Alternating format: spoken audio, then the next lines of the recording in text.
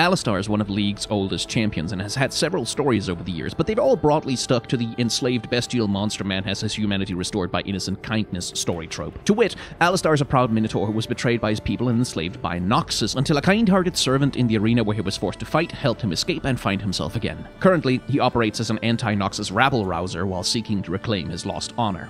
Design-wise, Alistar is a minotaur, and besides being purple, he's about as stereotypical of a minotaur as you're likely to get. Like most older League characters, he wasn't designed to defy archetype, but to embody it, and he certainly does that. It also means that his design is hard to criticize, except to say that he's derivative and something more interesting could be done with his basic ideas. The loincloth and shackles, for example, while they reflect his past as an enslaved gladiator, are weird things for him to keep wearing now that he's freed. What would a minotaur wear if he could choose his own fashion? Now that could be an interesting way to design a character. My grade, C. Subscribe to this channel for more character design hot takes, or head on over to my main channel to get long-form videos that discuss these subjects in detail.